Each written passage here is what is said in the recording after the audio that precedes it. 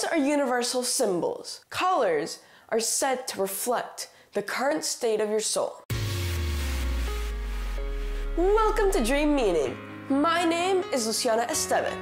If you like the content you are seeing, don't forget to like, subscribe, and leave a comment down below with any questions or suggestions. We use colors to communicate, and they are even used to motivate or manipulate our senses.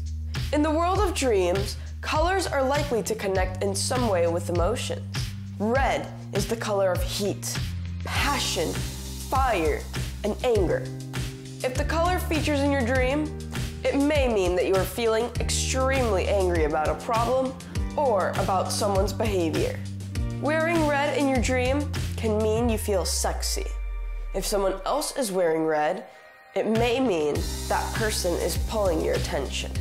Red is the color of blood, and it is associated with illness or injury. In addition, because there is a relationship between red and energy, you should consider whether you are burning your energy in the most pleasing way. The dream may be signaling that you should be more energetic in the waking life.